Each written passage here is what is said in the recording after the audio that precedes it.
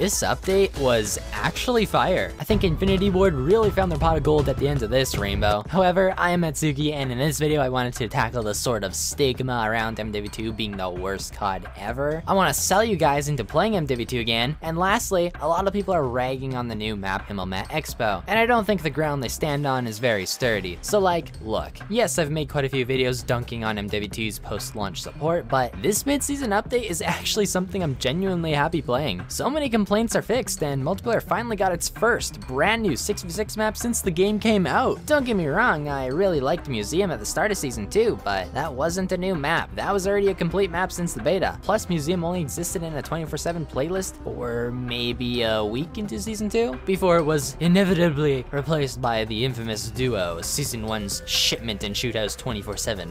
Yay. And don't get me wrong here either, I'm not defending Infinity Ward's poor decision making in the past. Infinity Ward should have been honest about Himmelmat Expo being pushed up to Season 2 because of the not so happy player base, not solely because, oh, it's a Season 3 map that was playing well, so we're releasing it early. Honestly, if that's the case, I'm getting a little bit worried about Season 3's quantity of original maps. Are we only gonna get one brand new map for Season 3 or what? What is their plan for Season 3? Guess we'll have to wait to find out. Not to mention, the reason I'm further concerned is because if things were going smoothly with Museum releasing at launch, like it was supposed to, that would make the Observatory Dome the only map planned for Season 2. One map planned for Season 2, and it's also a recycled map. Frankly, I don't think things are lining up very well. But here we are, Season 2 Reloaded. Was the wait worth it? Not really. But was the Reloaded update good? In my opinion, it was actually fucking fantastic. I would have honestly scrapped Season 1 and 2 in favor of starting MW2 off with the Reloaded content drop. That's how shit MW2 was before this Reloaded update. The first raid sucked, the Christmas event lacked so many features that made Christmas exciting in past CODs. I highly recommend checking out my MW2 versus Fortnite Christmas event video for more on that. And obviously, we didn't want yet another shipment, we didn't want shootouts, and we didn't want MW3's dome in the MW2 reboot. Why the most iconic MW3 map in MW2? I don't get it. But in spite of the lackluster previous seasons, this is probably the first update where I think MW2's gone in the right direction. I've been asking for so long at this point for a wider wingspan compass, a classic COD event, the ability to play raids without strictly 3 players, a raids matchmaking system, inverted flashbangs, a snowy map.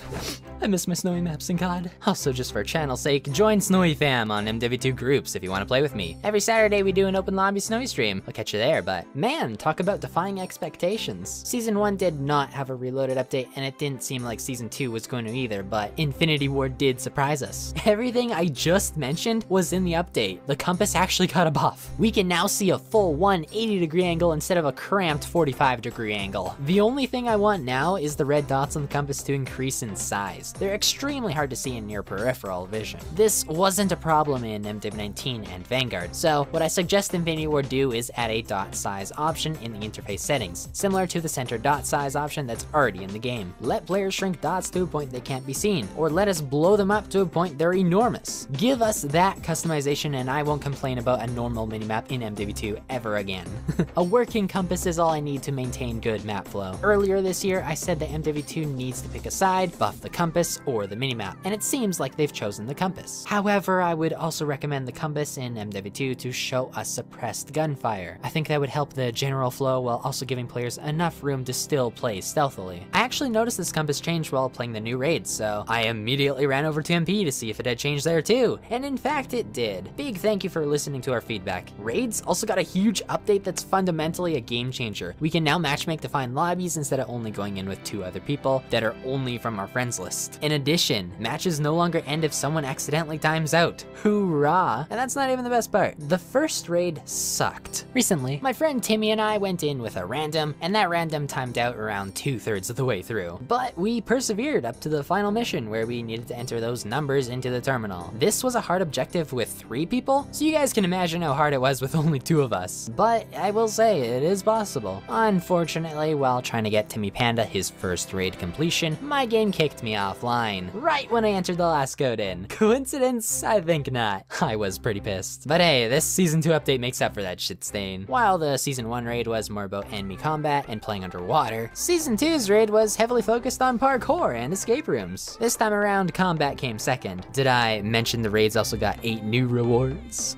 Dude, this fun second raid gave me one of the best looking camos in the game. Look how saturated this green is and the dark black backdrop. Oh, this reminds me of the Monster Can energy drinks, and it maintains that shiny metallic look to it. It's so pretty. Also, the second raid contains a fun little classified Easter egg that mainly requires good coordination and teamwork. You gotta speedrun the first section to kill this one operator that drops you the first key card. Your next key card is located on the far back operator looking over the first parkour section, and then the last operator you gotta kill and collect a key card from is a guy running away on the far balcony after you zip line up to the second floor in the parkour section. Every person needs to carry their own separate keycard, and no one can die until they put their cards into a door just located after the third and final parkour section. If someone falls to their death, game over. You gotta restart. Being as big brain as I was, once we reached the final parkour section, we devised a plan. Since this final parkour route is a bit risky with 3 players, we decided to send one person down at a time. Once that person got across and put their keycard into the door, they would just drop back down and do it again with the next card. I highly recommend if you have someone in your group that's just really good at parkour, let them go each time. Just drop your keycard down for them so that they can do the run for you. Again, everyone can only carry 1 card at a time, so make sure you enter that card into the door before you hop down again. Once you get all 3 keycards to the door, get everyone over, go through the door, down the hallway, and find yourself a dope royalty camo looking blueprint for the Cast-Off 74U.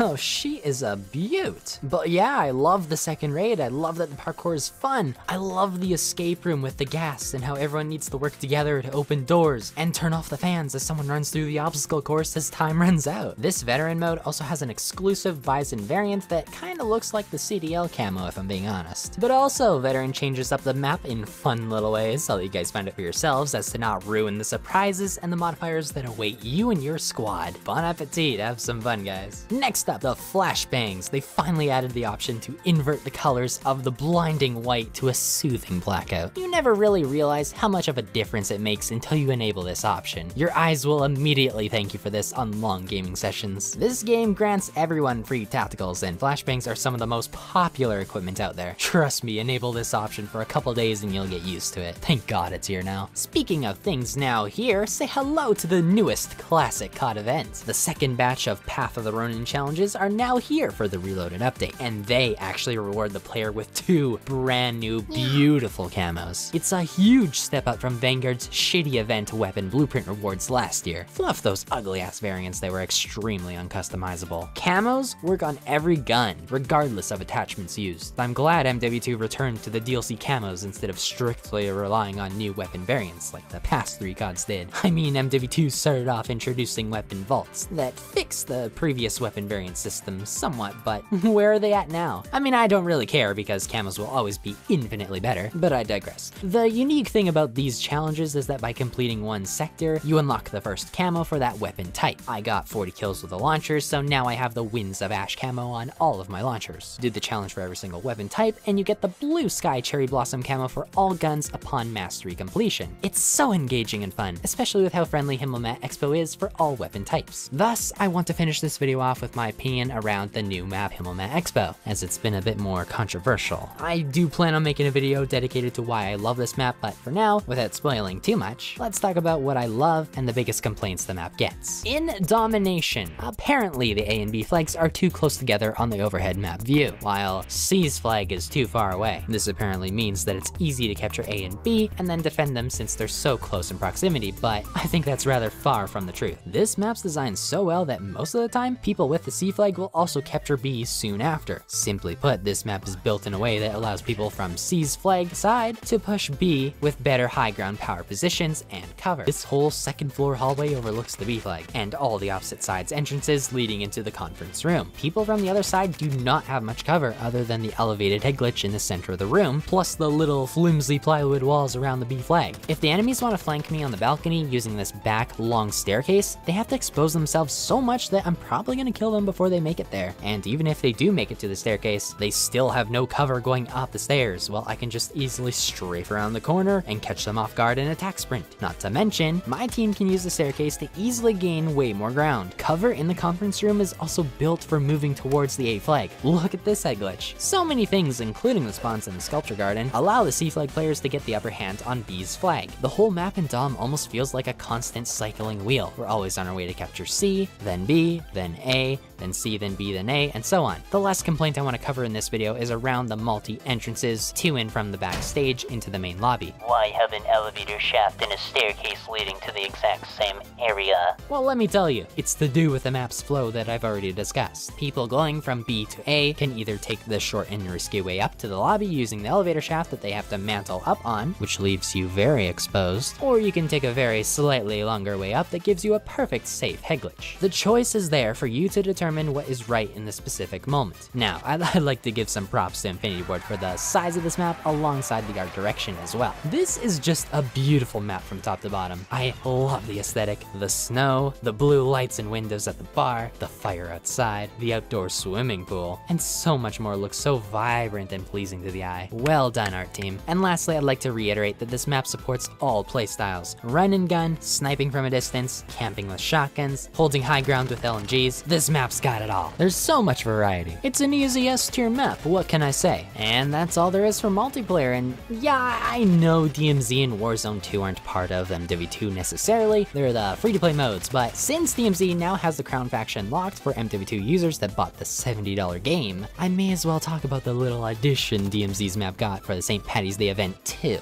Unfortunately, this event was extremely short. I went to go play it merely 3 days after St. Patty's Day, and it was gone.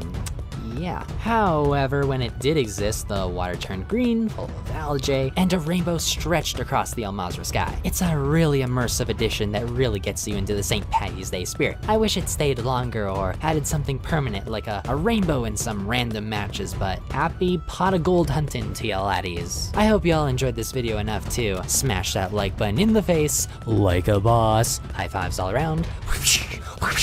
And I'll see all you homies in the next video.